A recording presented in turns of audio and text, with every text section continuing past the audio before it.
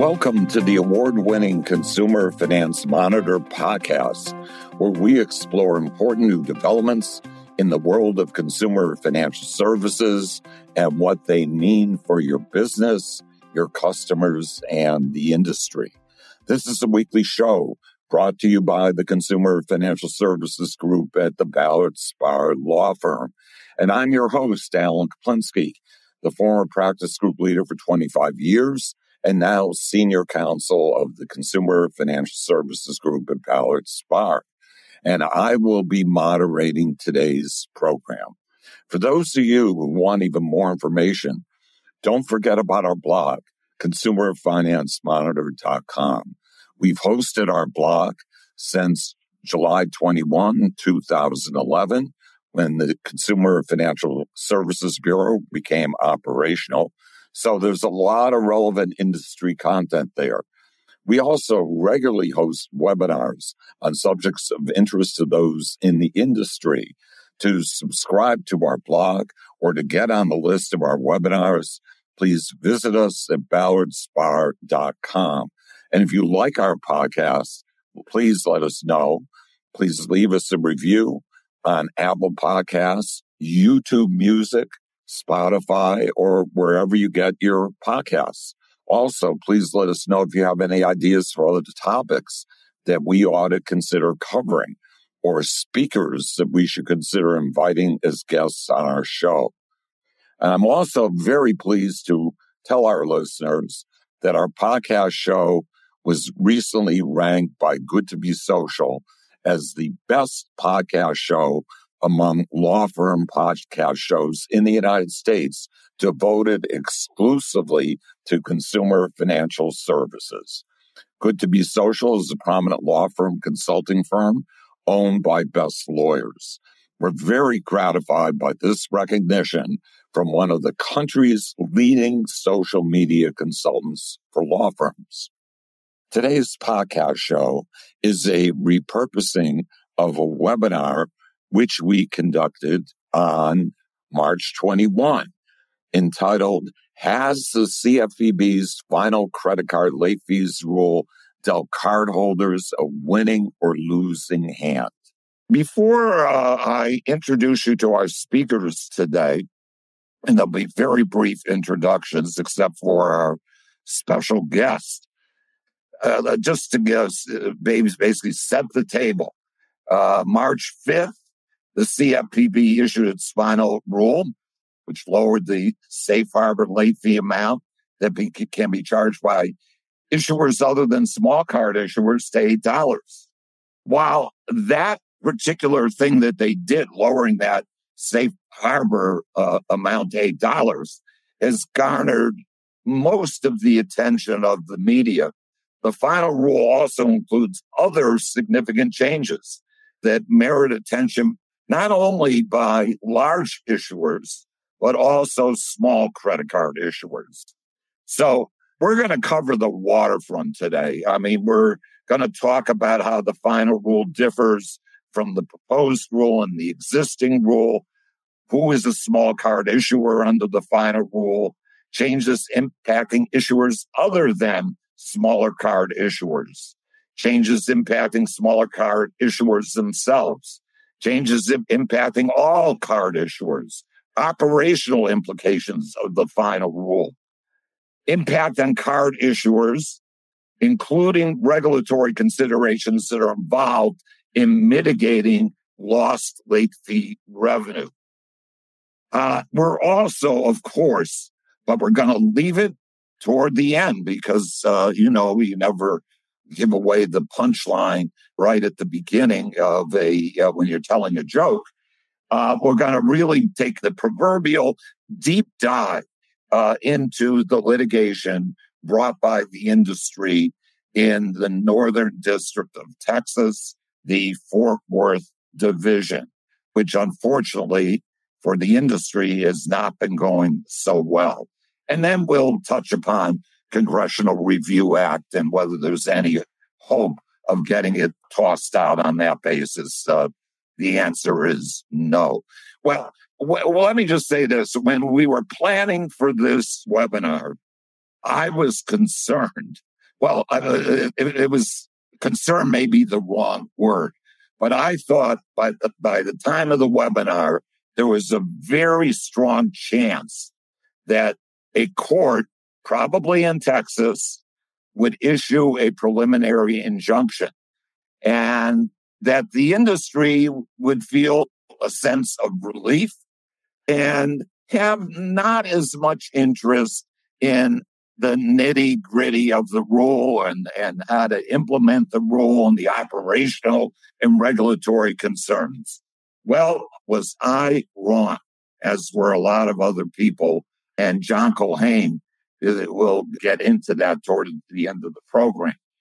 So let me now turn to our speakers for today, and I hope my colleagues don't mind, but John Culhane, Ron Vasky, Kristen Larson are so well known in the industry and for being involved in many of our webinars and podcasts that I'm not going to tell you anything more about them. But I am going to introduce our very special guest, Andrew Nigrinis. Andrew previously served as the sole enforcement economist at the CFPB, and he led the Bureau's economic analysis and evaluation in more than 70 cases.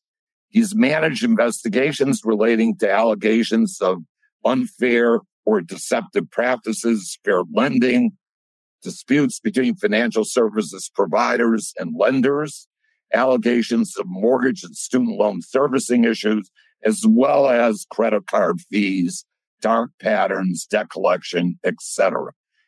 He worked alongside state attorney generals, as well as the Department of Justice and personnel at the Comptroller of the Currency on a broad range of consumer finance matters. He was there practically from the beginning when Richard Cordray was director, and he basically worked for every director and acting director. He was there for the beginning of the term of Rohit Chopra.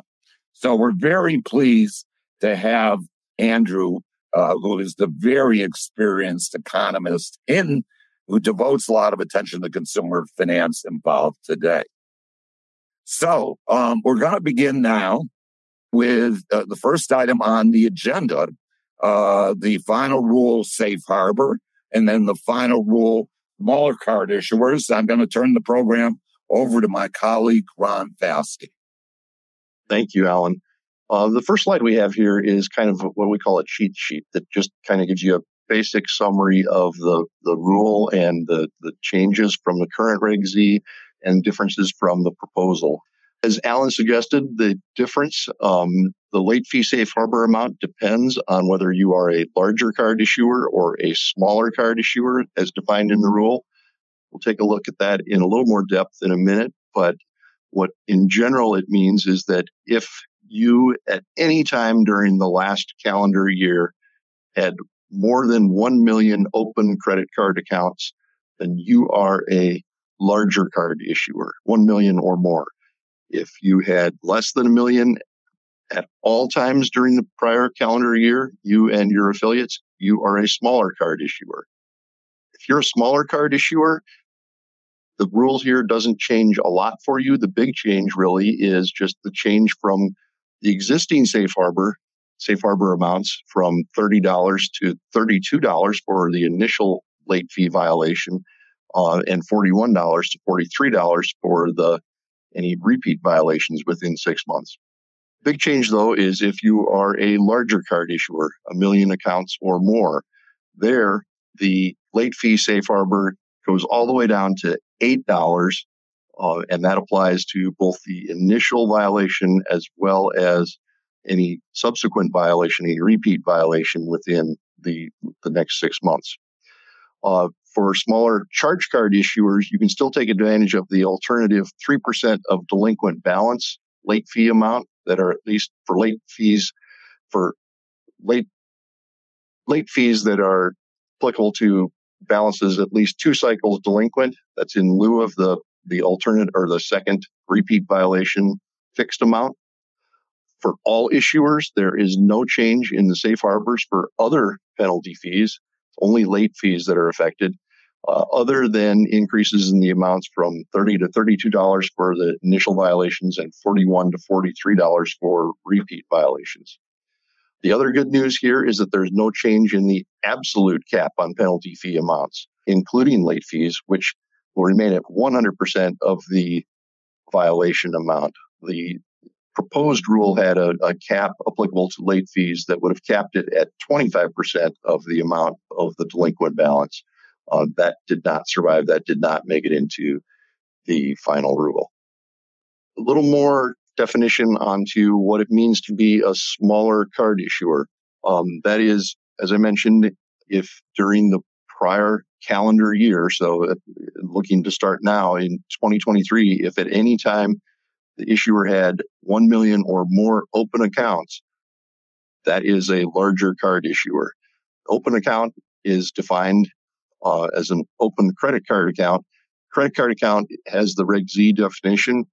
It's an open account if the cardholder can obtain extensions of credit on the account or there is an outstanding balance on the account that's not charged off.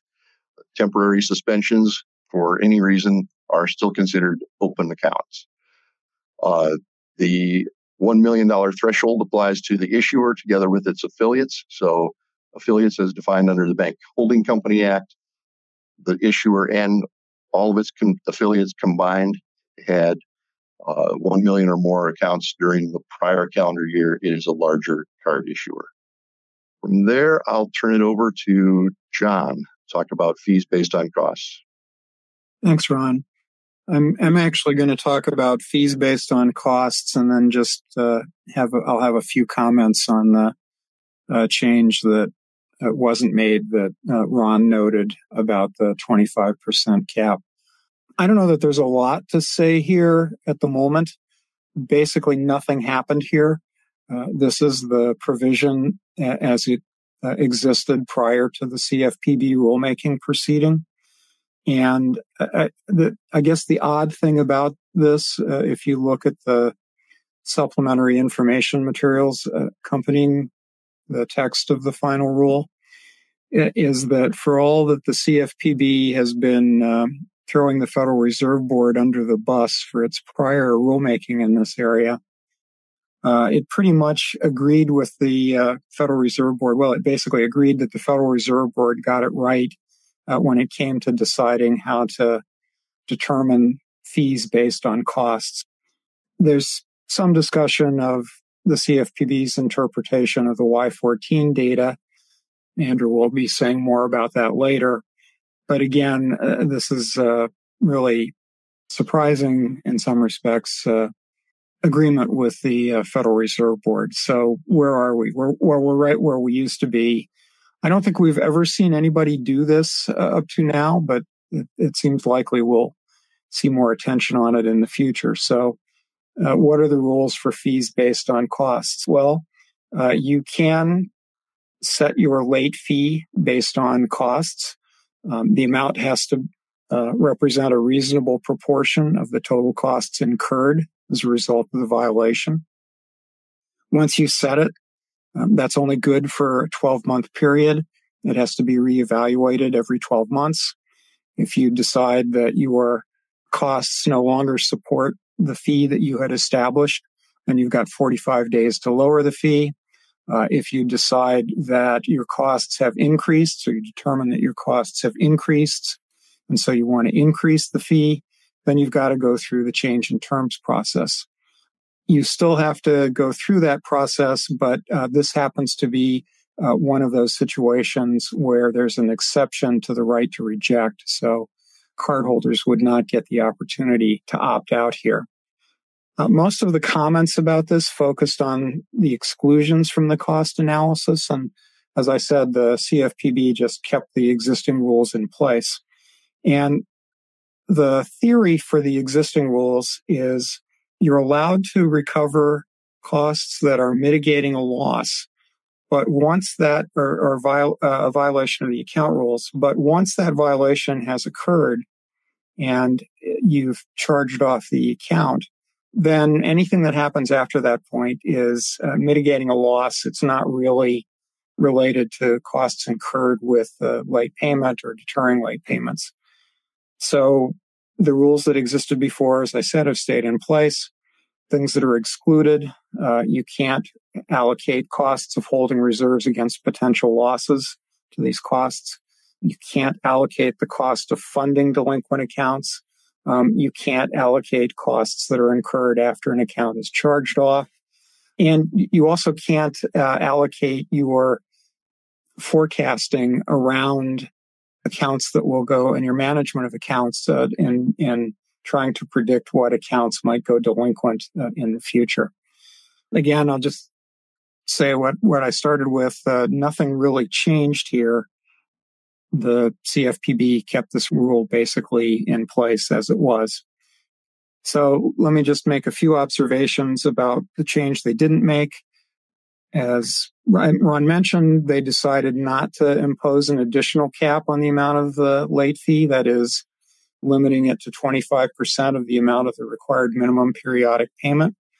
This is kind of an interesting section in the supplementary information as well, because there are a lot of concerns expressed by the industry that that kind of cap would not allow the recovery of fixed costs, that credit unions and smaller issuers tend to have a high percentage of accounts where they have small minimum payments, and they also tend to have a higher percentage of pre-collection charge-off costs, and that this wouldn't be sufficient to allow them to recover costs. And while the CFPB was by and large dismissive of comments about cost recovery, here they agreed with the comments that they received and then decided to jettison the 25% cap. Obviously, with an $8 fee, that would have meant that payments that were under minimum payments under $32 would have been even further restricted, but that's gone. So let's resume a discussion about what's in here and what's permissible now. And so what we wanted to cover next is that a lot of issuers haven't historically used this because of the safe harbor fee being much higher, but it is still permissible to charge another higher fee. Take, for example, that someone sends in a payment and that payment is returned unpaid by the paying bank.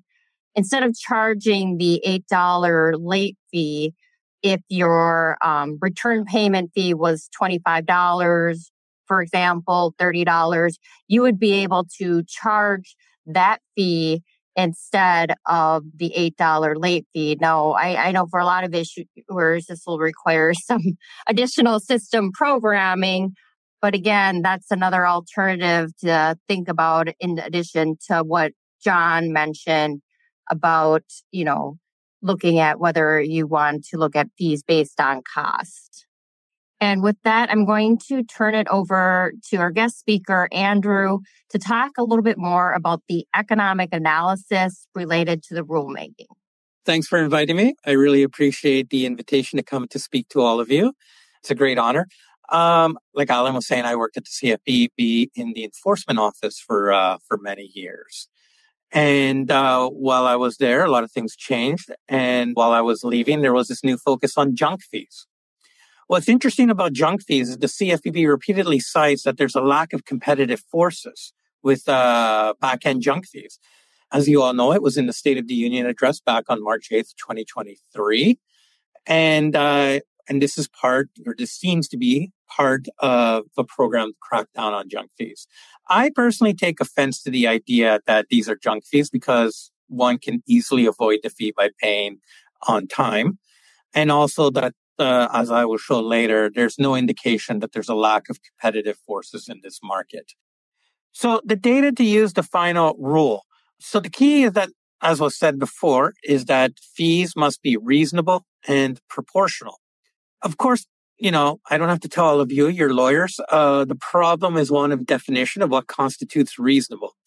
According to the Card Act, a reasonable fee has to be the cost incurred from omission or violation, deterrence, conduct of the cardholder, or other factors. So it's pretty nebulous as to what it means. It appears the CFPB wants to consider reasonable proportional as a relation to cost structure. The CFPB considered 4 primary data sets in developing this, the 2023 proposal. And of course, now it's 2024, the actual rule. One is the Y14 data set. And this is data from the largest banks that is collected by the Federal Reserve Board. The other is the Y14 plus data set, which is an augmentation of the first data set.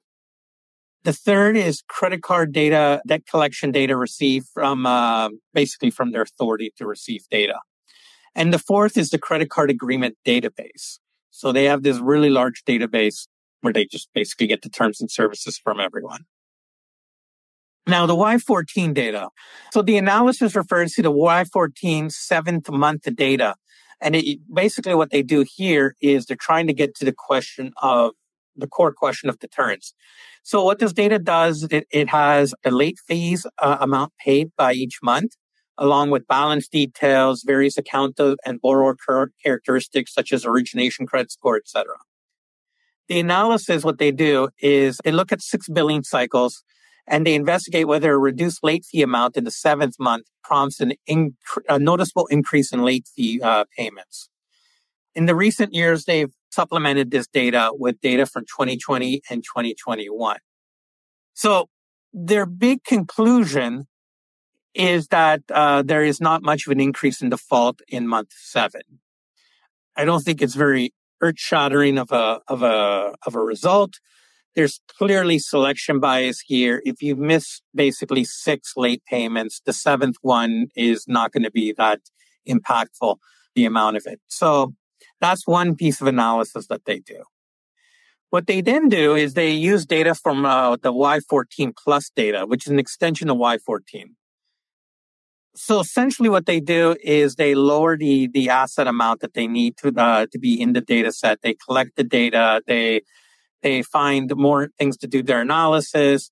However, it's really important to note that by their own admission, and I got this quote off I believe the 2023 credit card report, and it says that the Y14 data should not be considered representative of the uncovered portion. So basically, they know very little about what the industry is if you're not in the Y14 plus data. The Y14 plus data is going to cover a lot of financial institutions like credit unions, smaller banks, things like that. And of course, if it's not representative of the uncovered portion, how can it be that representative of the entire market? So they're using data that's not very representative, and they're making these kind of big, general, sweeping claims to change the industry. So now we get to the point of cost-based calculations. I kind of refer to this as the battle of the accounting standards.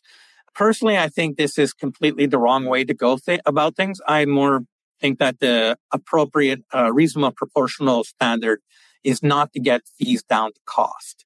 It should actually be getting fees to incorporate other things that fees do, which we'll talk about later, such as deterrence and risk management.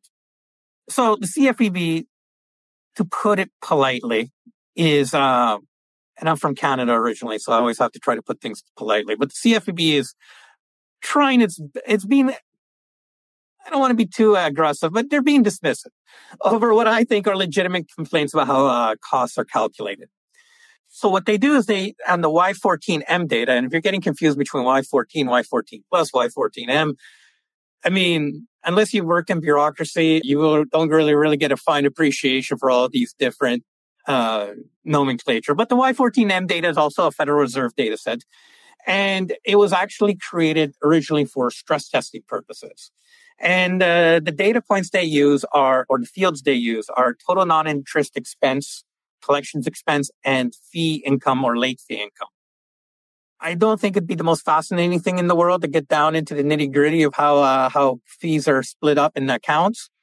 But as anyone who's ever worked in a large organization like a bank knows, or a financial institution knows, there are a lot of ways to allocate costs.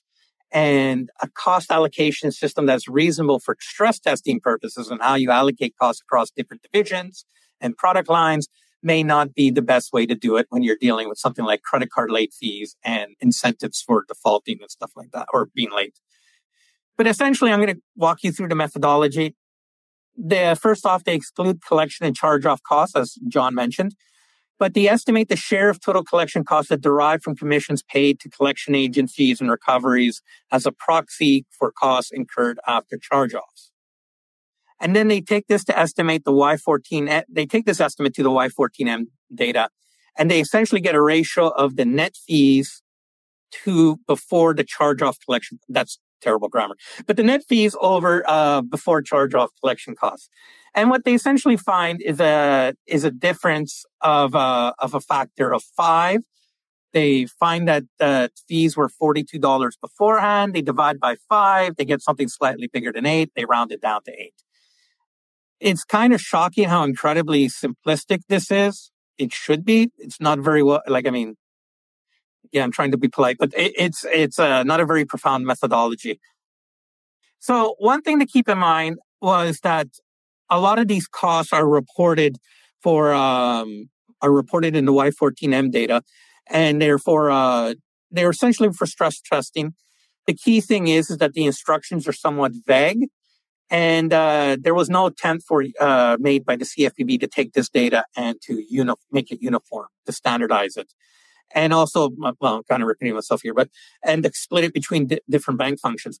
Here's a table I got from the Bank Policy Institute. It's really good. Essentially, what it does is it shows how you could split costs between different categories and different types of costs. One big thing to keep in mind is the exclusion of the charge-off costs.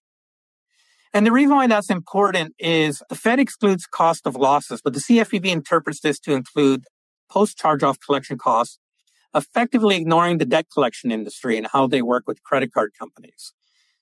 And the reason why this is really important is because companies of different scales have different, what we like in economics to call the make versus buy decision. Do you want to do something internally or do you want to make it into an external decision?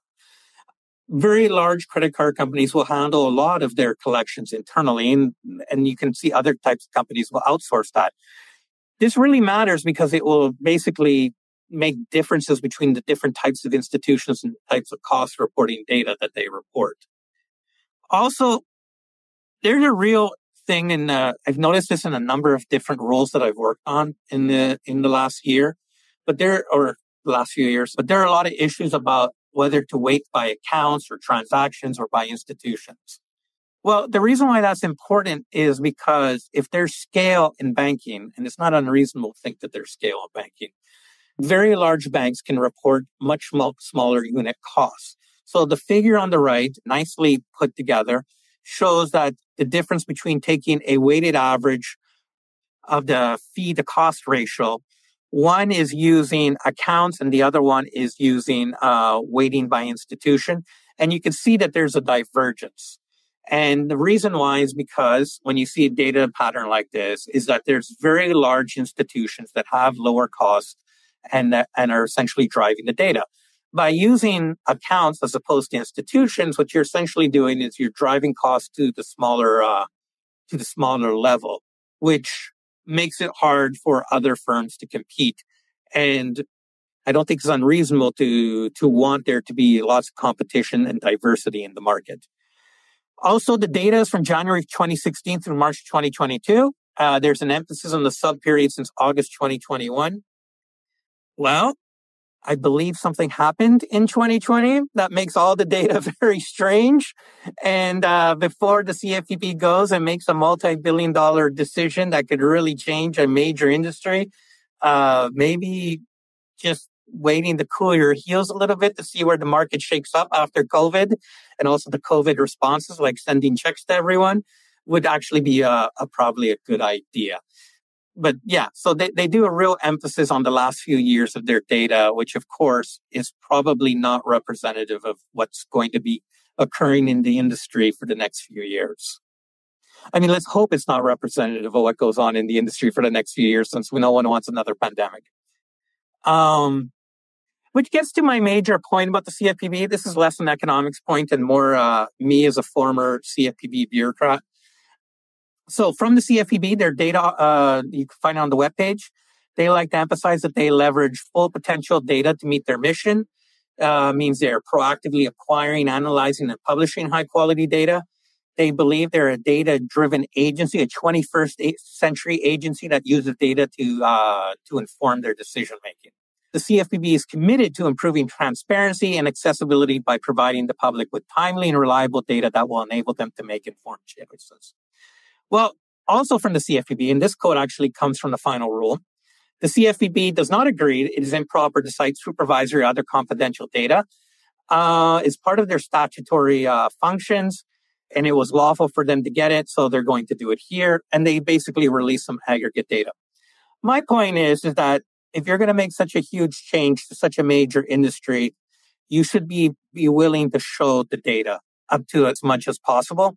Also, using a data set designed by the Fed for a different purpose was probably not appropriate, given that CFPB has the statutory authority to collect data.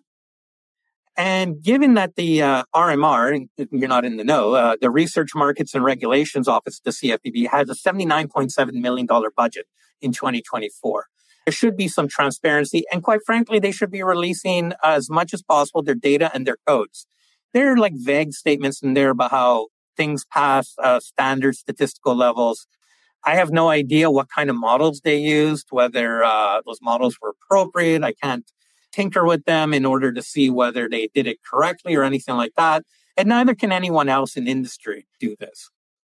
So I guess the point of this is at some point you gotta, if you're going to say that you're an open, transparent agency, trying to be a 21st century agency, you can't act like a 20th century agency telling people to accept what we tell you and this is the way it is. You should open your books and allow us to take a look and to make sure that, what's the old legal expression? Sunlight's the best disinfectant or something like that, some Supreme Court saying. That would be good here. So I just want to get into very briefly because, deterrence. Well, the core model of deterrence is the Becker model. Like any really good economics model, it's groundbreaking when it comes out, and then it quickly becomes just common sense. Essentially, a person commits an activity if the expected benefit is greater than the expected cost. The benefit of a late payment is a form of 1 month lending.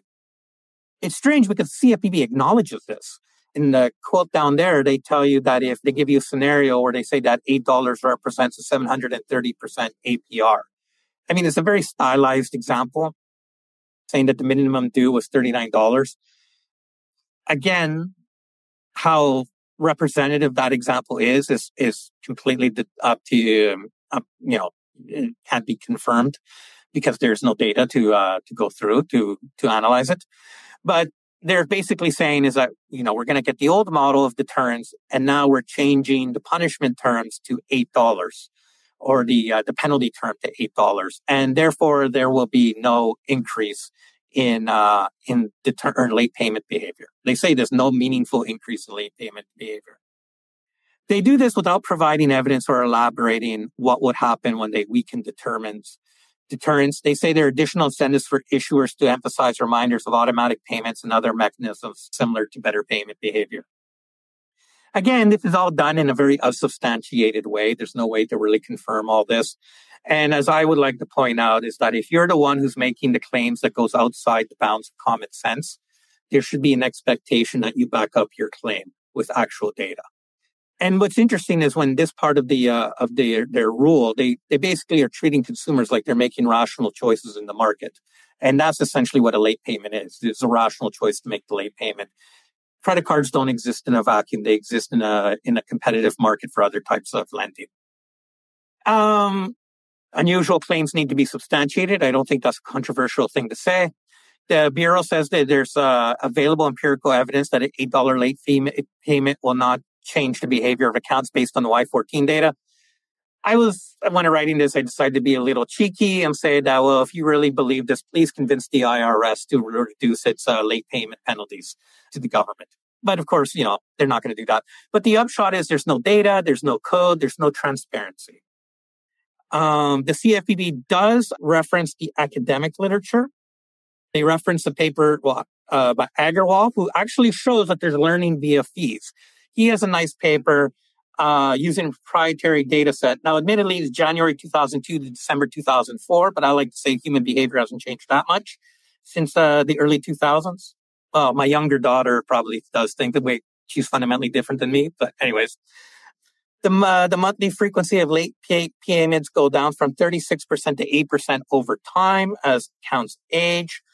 The Bureau rejects this study by saying it's of limited relevance, mainly because of the data period and also not addressing the actual $8. I would like to point out that when you have a $79 million research office or research markets and regulations office budget, and some other economist has shown you how to do this analysis, if you're going to do this in the future, you should probably update the analysis. Another paper they reject is Grodzicki. He finds that late payments are more likely when fees are less costly. Again, this falls under the economic literature of not groundbreaking work, but nice to have an estimate. They determined that he's not sufficiently robust data because a lot of his analysis came from 2010, 2011, which of course was a time period of great upheaval due to the Great Recession. But of course, I can make the exact same claim about the CFPB using 2020, 2021, and 2022 data. Gathergood was actually an interesting paper. He looks at late fees in the UK. And he finds they're 6% in the first month and they fall to 2.5% by the 23rd month, mainly because the initial late fee, they set up automatic payments, things like that. Admittedly, this is not U.S. data, but it's interesting given the CFPB's budget and all their resources, which would rival most academic economics departments. They should be able to look into issues such as this. All right, risk management. Well, I actually started my career in risk management for a while. And as anyone who works in credit cards, there's a limited ability to price risk with credit scores. I mean, you do your best, the better you're able to do it, the more profit you can make. There's a virtuous cycle of incentives there. I would also like to point out that on other types of rules, the CFPB is trying to make credit scores less predictive. One rule that is, for instance, the debt collection rule. Medical debt collection. Credit cards would need, if you know less about your consumer and there's less predictive, obviously you would expect lenders to be more cautious and to limit credit lines and possibly increase APRs. Late fees allow the person to face higher costs, reflecting the delinquency risk. So when you give a late fee, it really says something about you. And also devices by banks and financial institutions to get people to pay on-time payments increases the signal value of the fee. So if you give like automatic payments, you give text message reminders, you do all these things for the customer and they're still late, it just amplifies the signal value that they are a bigger risk than you thought they were when they signed up for the credit card. Also, people do default. And late fees allow banks to claw part of the amount back, so their exposure at default is less. And higher fees encourage consumers to reduce balances. And of course, Agarwal, his really nice paper that I mentioned earlier, shows that late fees drop as accounts ages. I feel like I'm going over time, so I'm going to go over quickly. This is my favorite graph from the CFPB. Basically, what they're showing is with the Y14 data that if you're 30 days late, 60% of late payers pay within 30 days. It reminds me of a Simpsons quote. It was a joke where he's picking football games. He's like, well, when you're right 52% of the time, you're wrong 48% of the time. And Homer's like, well, why didn't you say that before? Well, of that 60% of people who eventually pay, well, conversely, that means 40% of people are not paying in the first 30 days, which means they're approaching the 90-day delinquency really quickly. And given that 3% of accounts, roughly, given whatever the economic cycle or where we are in the macroeconomic cycle at the time, only 3% of accounts ever really go delinquent. Having a signal of 30 days late that gets you 40% to the 2/3 line, that's a very strong signal, which means late fees are very valuable as a risk management device. And it also means that as deterrence goes down, the value of that signal is going to go down, which means managing risk is going to become harder. So I just wanted to emphasize that part. But again, the CFPB seems to forget that there's competition in this market. So how many issuers are needed for there to be competition? 2, 10? Well, the CFPB says there's 4,000 financial institutions that offer credit cards. And I took this graph, again, from the Bank Policy Institute, and they got it from S&P Global Market Intelligence. So basically the good old-fashioned Herfindahl-Hirschman Market Concentration Index, which is standard in like DOJ, FTC work. And it shows that the issuance of credit card does not pass any of the concentration measures. So the key thing is if consumers are perfectly rational and they make decisions, they self-select into different types of credit cards offering different terms and different types of late fees. Well, to get around economic rationality, the CFPB hangs its hat heavily on behavioral economics and trying to get into what they consider rational and attentive consumer standard. So there's been a push in the last maybe 10 years of a lot of behavioral papers talking about the salience of fees in different industries. One of my classmates did a paper, or two of my classmates actually, because we were all classmates together. They did it on like cell phone usage and going over it in your minutes. Of course, that became a moot issue since now we get unlimited minutes. Well, there's been some papers on financial products kind of using the same logic, saying that consumers, some people just don't pay attention. They pay the late fees and they're subsidizing those who do not pay attention. Well, the problem with behavioral economics, is going to jump to the next one, is that there's no general theory of behavioral economics. Now, Todd Zywicki over at George Mason University, he has a great paper on this. If you ever want to read it, it's a law theory paper, but it's a really good one on the problem with behavioral economics, the fact that there's a lack of a general theory on behavioral economics. So if you say that 15% of people are not salient on, don't have a salience on late fees. Well, that's a population measure. Are those 15% of the people who unpurposely pick credit cards with low late fees because they know they're going to trip the wire, and then they go out of their way to set up automatic payments and other types of commitment devices? Well, many of these ideas the CFPB does are essentially unarticulated. They cherry pick parts of the literature that serves their purpose for rulemaking. It's almost embarrassing to call this a cost-benefit analysis because there is almost no cost-benefit analysis in this rule. But, in the behavioral economics, there's things like mental accounting. I put my money in different boxes and I manage those boxes. I don't cross them. So you see this sort of behavior where people will carry one type of debt and then a higher type of debt, and they won't borrow from one to the other in order to, mathematically save money on interest rates or something like that. Okay, there are papers that show that this phenomena exists, but how does it exist in the credit card market? Do people have, the next point, commitment devices to avoid their temptation bias? Hyperbolic discounting, the desire to, why do tomorrow when you can goof off today kind of deal, kind of put off the future, be present bias. And then, of course, overconfident, where you borrow more than you think you can reasonably pay back. So these are all behavioral biases. They're kind of invoked in the final rule of kind of willy-nilly all over the place. But there's no systematic analysis as to which ones apply, what's a population statistic, what applies to particular people, and whether people have a way to get around it. So just a quick summary. I expect there to be an increased frequency of late fees caused by lower payments. Defensively, this means there's going to be a change in annual percentage rates, APRs. Credit limits, minimum payments, and other credit card terms. The increased risk of charge-off and losses means that basically defensive behavior. There'll be a decrease in access to credit and a reduction in credit limits for customers with low credit scores caused by lower late fees. I mean, the super prime people who just use their credit card purely as revolvers, they're not going to be influenced by this. But the subprime is going to be badly hurt. And to give you an idea, 47% of subprime accounts paid no late fees. So it's not just subprime late accounts are going to be hurt. It's going to be the subprime accounts who can't distinguish themselves from the late payer. So kind of the responsible subprime accounts who want to build their credit score and move up to a higher one. And then just to summarize also, it also seems like, and this is me just on a soapbox talking at this moment, seems like the goal of a lot of these regulations is to standardize banking to the point that there's going to be very little variety. Admittedly, the carve out of 1 million accounts is at least leaving that part of the market out, or to a limited extent.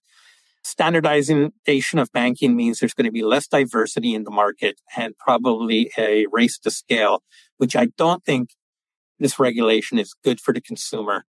And I think it's poorly thought out. I could be wrong. It would be nice to see a detailed analysis to show me if I'm wrong. And given that they want to make billions of dollars of changes in the market, there should be transparency. There should be, as much as possible, the attempt to show their data and to show their code so that we can make sure that there's an honest assessment of the costs and benefits of this proposed rule. Thank you, Andrew. The next thing we wanted to talk about, which Andrew covered briefly, was the impact to cardholders. Again, most people in the industry know that transactors and revolvers really shop differently for credit card terms. Final rule is expected to help a limited number of revolvers who aren't paying on time, but again, adversely impact all cardholders. As Andrew mentioned, the $8 late fee is not likely to encourage cardholders to make timely payments. Impact to the cardholders is they're going to pay more interest charges, and it could impact their credit scores. Some of the changes that cardholders may experience include increased minimum payments, addition or increased annual fees, increased interest rates, lower credit limits, and what kills me is fewer credit card rewards or the elimination of rewards program. Now, this is something that we saw when debit card interchange was regulated as well, that was one of the downstream impacts. Next, we'll talk about the impact to issuers. We expect there to be additional compliance costs, obviously, with revising disclosures, reprogramming systems and statements. Additional compliance costs, if you are going to use the fee based on cost, annually, you're going to have to update your disclosures, your statements, if that fee changes. Additional costs, if you are in a correspondent banking relationship or retail partnership for your credit card programs, you'll probably need to renegotiate the cost structure there in terms of the fee sharing based on the potential card portfolio being less profitable. We also expect to see an impact on credit card securitization trusts. There'll be changes to credit card product repricing, product offerings. It's going to reduce competitive products, that's for sure. There'll be higher credit losses and more default exposure. Another thing to think about is if you have a card portfolio in your smaller bank, who, if you were to just issue on your own, you would be subject to the exemption that Ron talked about earlier, and you instead have a joint marketing relationship with a larger issuer, you're not going to be covered by any of the exemptions. And so some of those smaller banks who could qualify may want to revisit, but a lot of times they rely on the larger issuers because they don't have the infrastructure in-house to run their own program. The other thing that may be an impact, like I said, we saw a similar impact in the debit card interchange fee regulation, where even though the small card issuers are going to be exempt, they have the possibility where there may be economic competitive pressure for them to lower their late fees so they can remain competitive with the larger issuers. We have a slide that I just wanted to share that the CFPB is having some attacks on other credit card pricing. They're going after margins. They're going after interest rates. And so now is the point where I turn you over to John. This is the part you've all been waiting for. He's going to talk about the legal challenge. Take it away, John. Well, I think at this point, rather than launching into the history of the litigation and the different arguments that are being made, I probably should preview where we're ending up. And I'm going to invite Alan to jump in and join me in commenting here. So we pretty much expected what would happen after the CFPB issued its rule on March 5th. There's a race to Texas. The trade associations file attacking the rule. And when it gets to the CFPB's turn to brief issues here, they raise the issue of venue. That is this really the right court? And is there enough of a connection to the Fort Worth division of the Northern District of Texas to make it appropriate for this court and Judge Pittman to hear this case?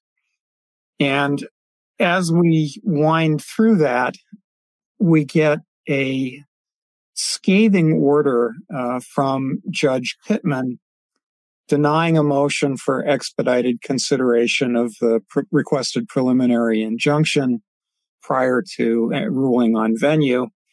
And I think we get about as strong a signal as we could possibly get from a sitting district court judge that he's not going to decide the case. He, I think, made it clear that he didn't like the forum shopping going on here.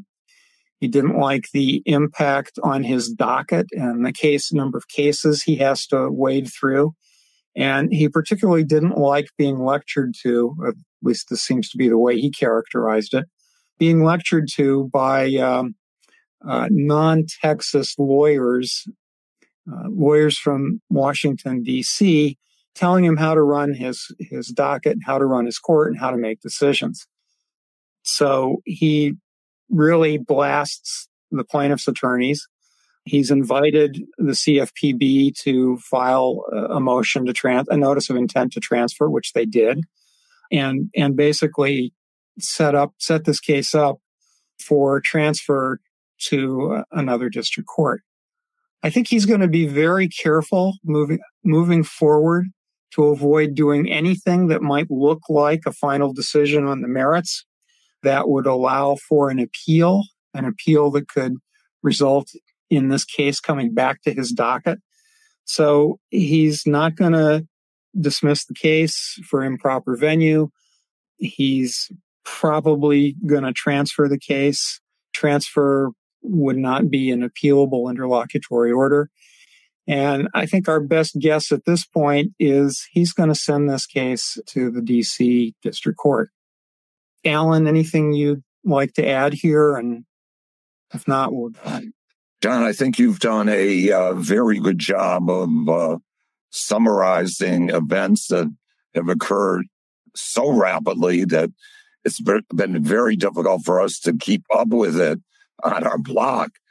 I would expect that the CFPB will be filing its actual motion to transfer very quickly. I think probably it'll get filed today. Don't you think, John? Yeah, its venue brief is due today, and I have to think it's going to, although we haven't heard that it's been filed, I have to think that it's going to include their transfer.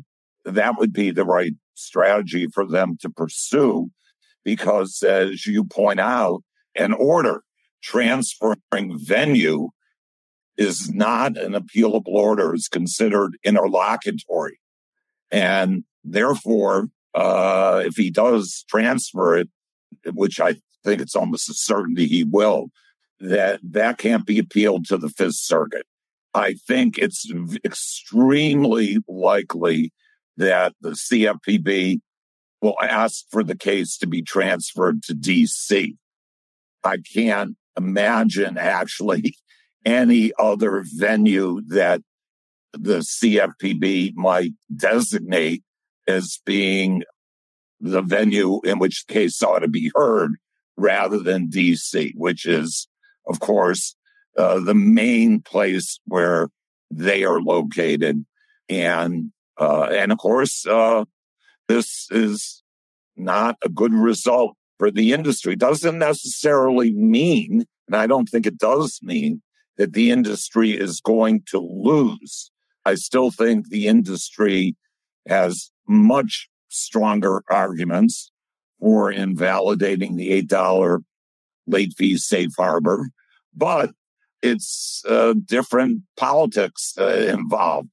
District of Columbia, Federal District Court, I think not dominated by conservative Republicans as a lot of the federal district courts are in Texas, and there are more liberal judges on that court.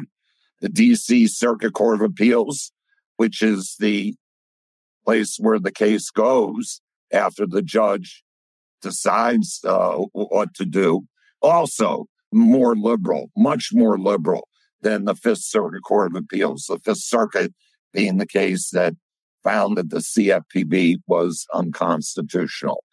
So this is going to prolong this case.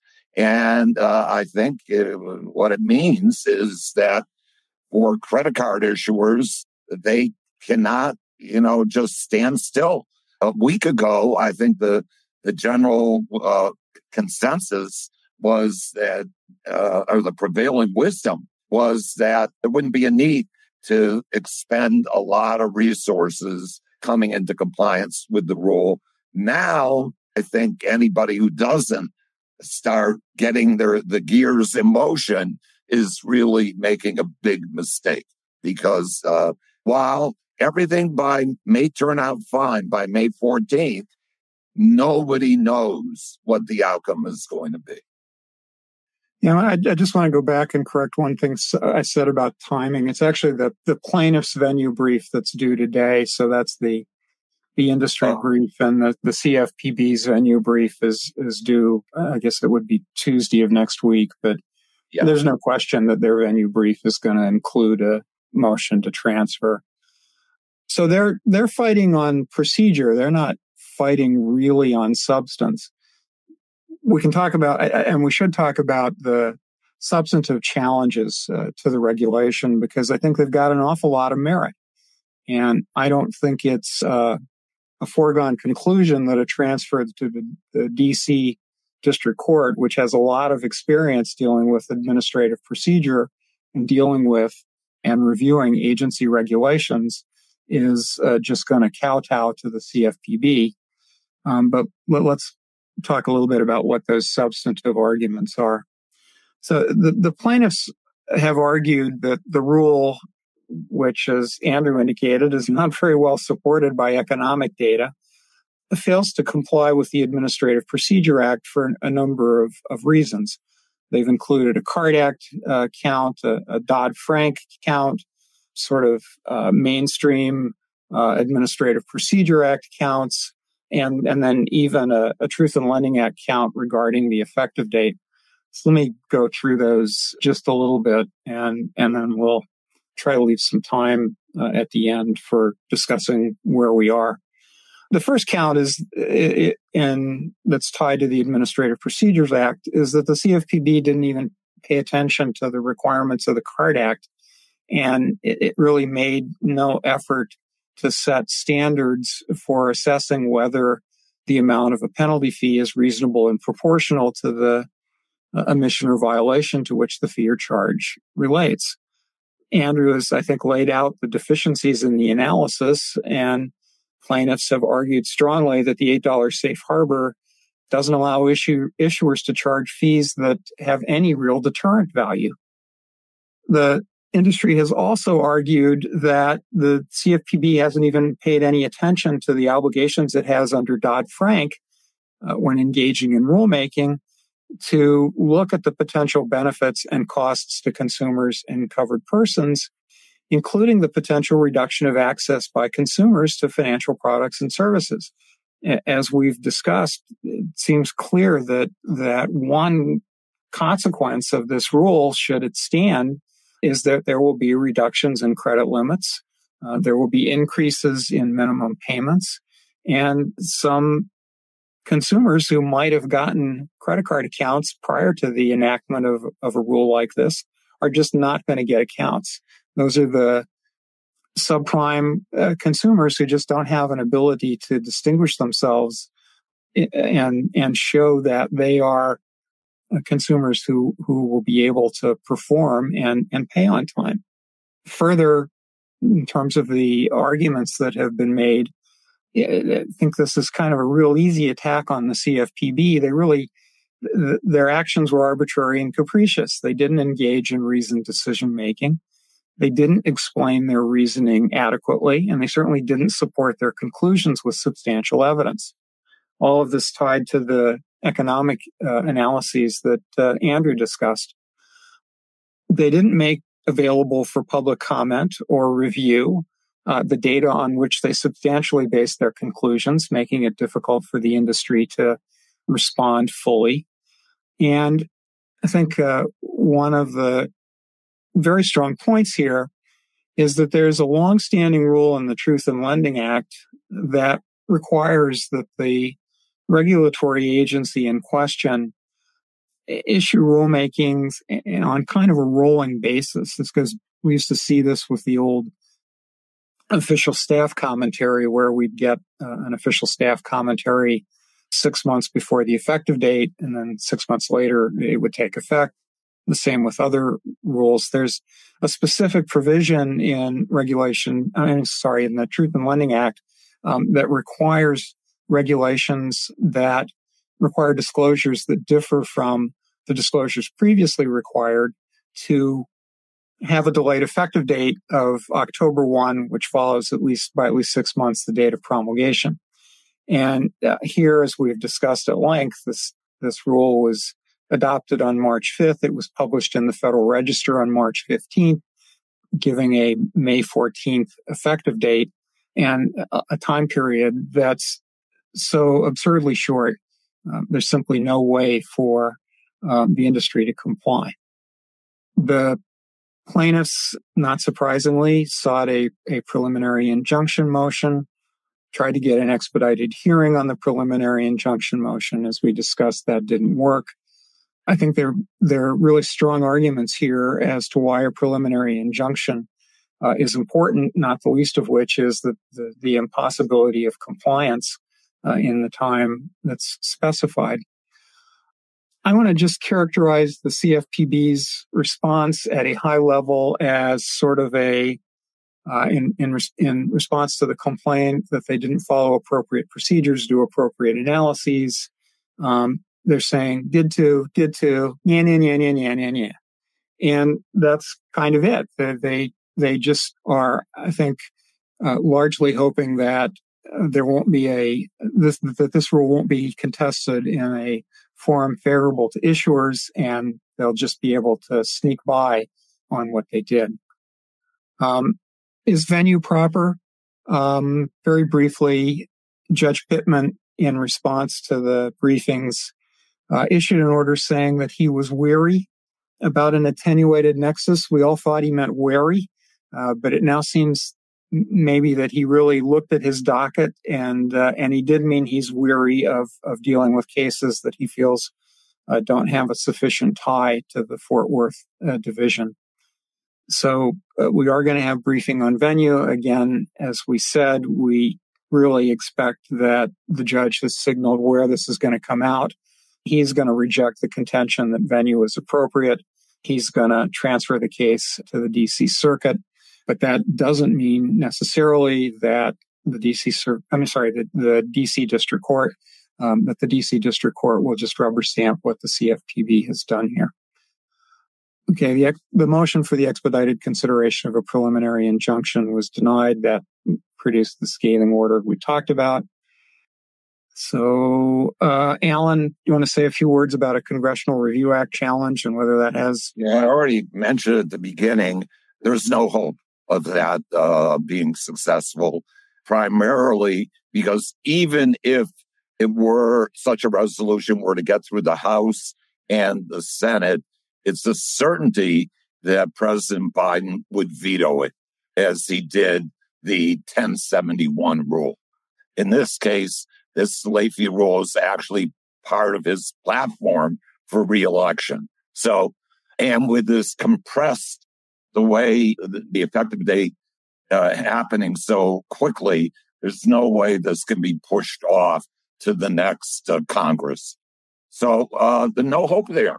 I guess final observations about the case. We're running short of time, but does anybody else, John or Kristen or Andrew, Ron, want to chime in with anything?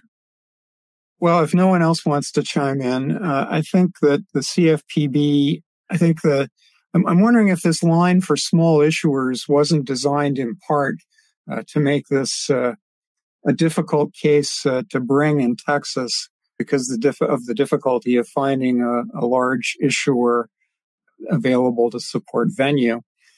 The other comment I have is that this seems to be done in such a way that it's not just a reduction to $8. It's going to squeeze the industry so much that the simple solution may simply be to not assess late fees at all for some short period of time and then circle back to just turn off the late fee function as a systems matter. Kristen, Ron, care to comment on that?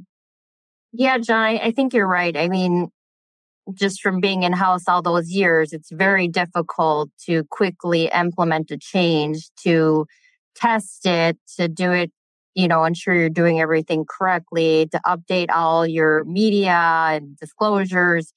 It's just a very difficult task for a financial institution to achieve in such a short period of time.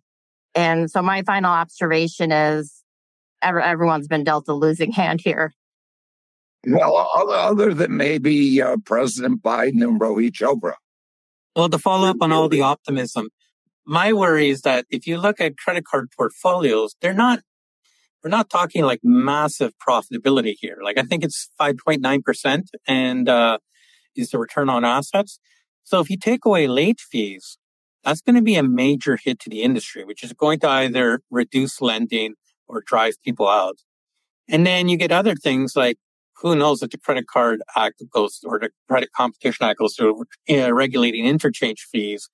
That could be another hit. Like it just seems like there's this movement of, on the margin, little changes that are aggregating to huge problems for a well-functioning financial market. Yeah. But that's just my view as an economist. I'm not a lawyer. Yeah. Well, we appreciate your thoughts, Andrew. My thanks today to our speakers, John Culhane, Kristen Larson, Ron Vasky, and our very special guest, Andrew Nigrinis. To make sure you don't miss our future episodes, subscribe to our show on your favorite podcast platform, be it Apple Podcasts, YouTube Music, Spotify, or wherever you listen to your podcasts. And please don't forget to check out our blog, also going by the name of consumerfinancemonitor.com, for daily insights on the consumer finance industry. If you have any questions or suggestions for our show, please email us at podcast, that's singular podcast, at ballardspar.com. And please stay tuned each Thursday for a new episode of our show. And I want to thank all of our listeners today and have a good day.